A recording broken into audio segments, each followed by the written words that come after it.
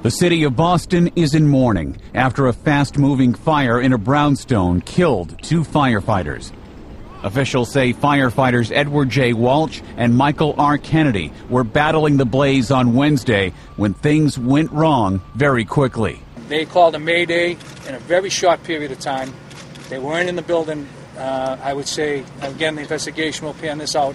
They weren't in the building more than 2 or 3 minutes when they ordered a mayday that they were trapped. The fire in Boston's Back Bay district injured 13 other firefighters. Firefighters say it appears the 9-alarm blaze started in a basement and moved through the building very quickly. The cause is not known. Ed Donahue, The Associated Press.